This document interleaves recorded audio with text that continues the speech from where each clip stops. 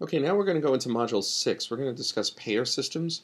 We're going to try and understand some of the technologies that payers use, how they use them, and how they integrate with other systems. So, in a healthcare payer basically has four primary sets of systems. They'll have systems that will deal with the subscribers. Those are the people that are covered by the insurance company and are reimbursed or provided with the health-related services. They'll also have systems for providers that will enable them to engage directly so that they can examine what claims have been paid or determine what eligibility benefits are available for patients that come in. The sales and support systems are basically used to manage these sales. These are like brokers and groups for employee eligibility, where an employer will basically add to their roster list, or brokers who go out and create sales will determine what the pricing is for a particular policy. And then management and control systems are responsible for the basic operation of the company, including reports and adjudication of claims, regulatory items, and financial reporting. So this is an example of a business architecture diagram. Basically, we have the insurance company in the middle. On the left to right axis, you will find that is more of an operational type of flow, and the north-south or vertical axis is more of a ancillary or supporting types of functions. In the middle would be the core processing or adjudication, which is the main function of an insurance company. So subscribers might have a set of systems that will allow them to look at explanation of benefits or even provide coordination of care, disease management. They might also have some information about their personal health record. On the right side, the providers are vendors, providers, even financial institutions for electronic funds transfer. Providers may look at claims or may try and get on the network, and vendors who will provide durable medical equipment will be similar to providers in that sense. On the vertical axis, again, we have at the sales and group management, things that are related to managing roster roles or acquiring new members and subscribers, as well as some government agencies in terms of reporting. The management and control functions deal with regulators, management, and then actuarial. The actuarial group is a very heavy data-centric organization that will take data from claims as well as external data to underwrite claims. So subscriber systems will include things like location of participating providers, benefits listing, disease care management, explanation of benefits which occur when a claim is denied or paid. There's a full explanation of benefits. Sometimes those are electronic, other times they are on paper. Changes in plans and other notifications, and facilitate self-service answer to general questions. Many of these systems are web-based. In fact, you'll see some of the payers provide an app for iPhones or Droids. And what this does is the entire focus of this is obviously to promote better health for the payers, but for the patients by the payers, but also reduce operational costs through the use of self-service tools. Provider systems really allow for the submission of claims electronically or review status of claims and claim payment. They'll also allow for expedient approval process for procedures. So if a patient walks in and we need to get authorization, we're able to use a portal that will allow us to determine whether or not that patient is eligible to receive those services.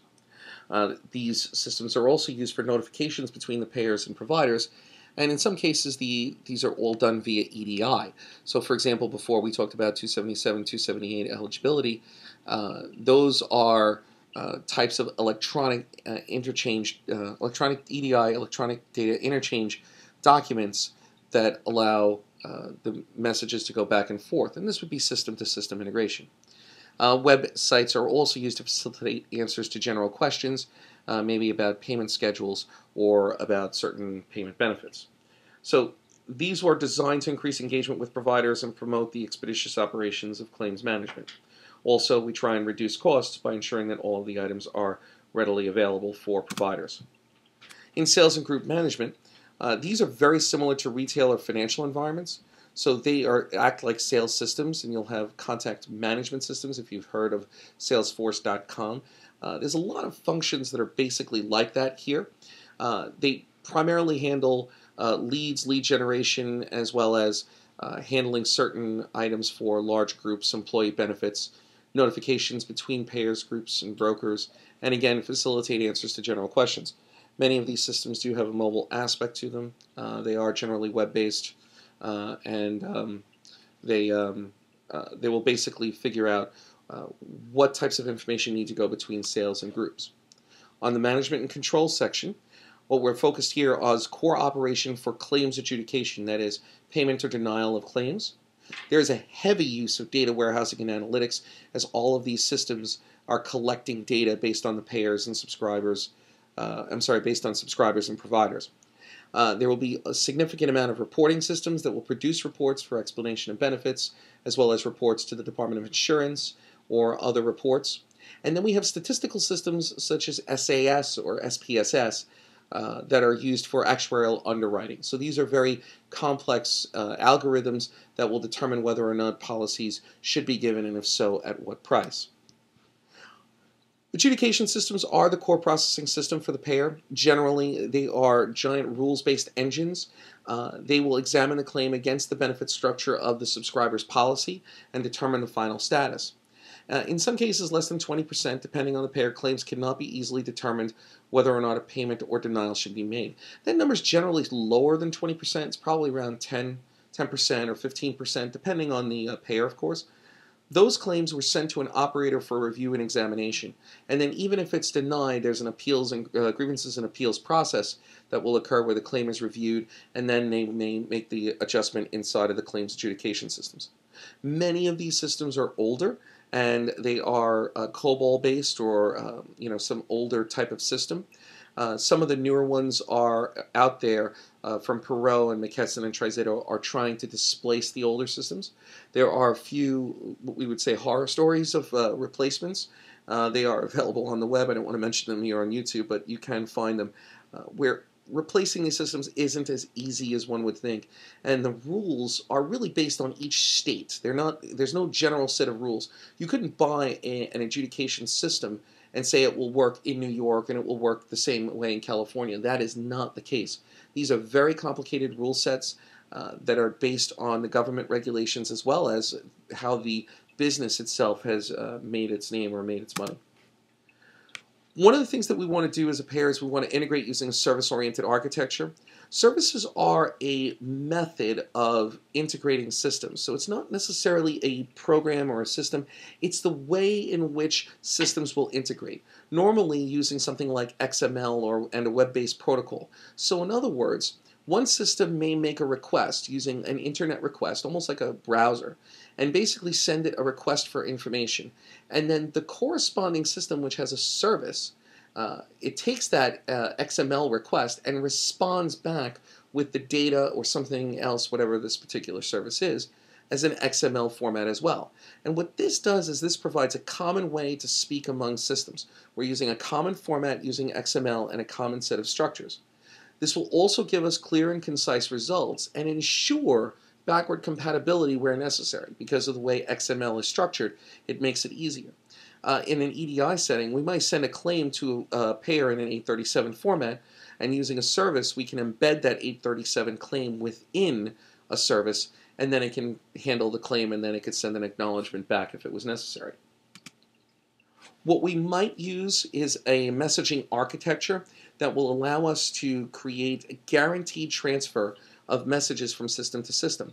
So what might happen is that we might have a claim that comes, let's say, in from one system via the web, and it will go into the messaging structure. What will then happen is that the bus, as we call it, or message bus, will take that message and send it to the appropriate systems using a publish-subscribe type of arrangement, where we create a queue or a series, like a bucket, think of it as. And what will happen is that the message goes into the bucket, and then System A is subscribed to that bucket. So any messages that are there, it will come in and pick it up. If the system is down, those messages will stay in the bucket until System A comes back up. And then when System A says, oh, okay, you have more messages in here, it takes all those messages.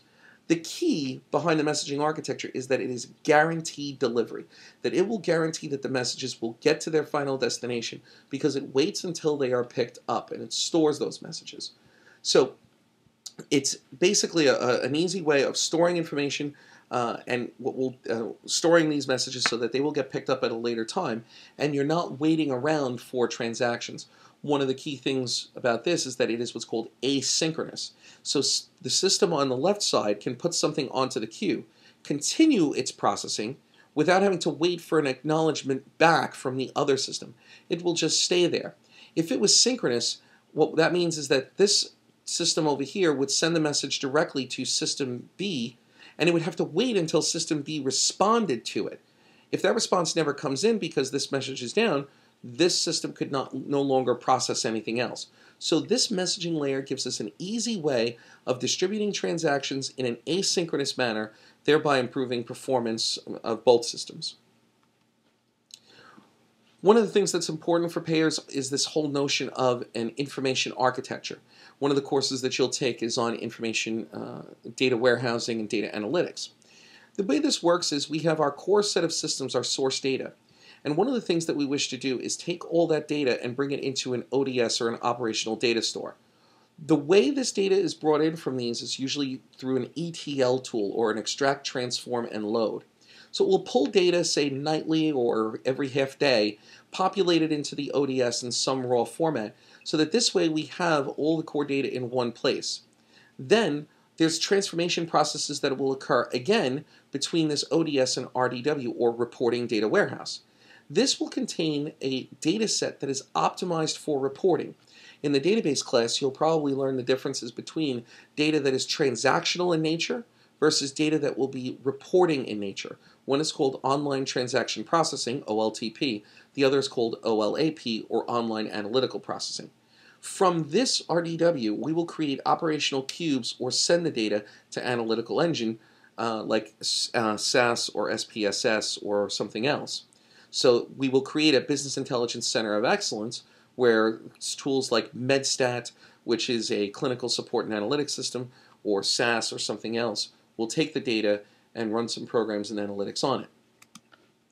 In creating a Business Intelligence Center of Excellence, what we'll basically do is we'll create these series of dashboards that will pull the data and transform the data and ensure that we have all of the information in an easily viewable manner so that we can empower clients to modify their business views and extend insights into this whole notion of single version of the truth in a clear and concise manner.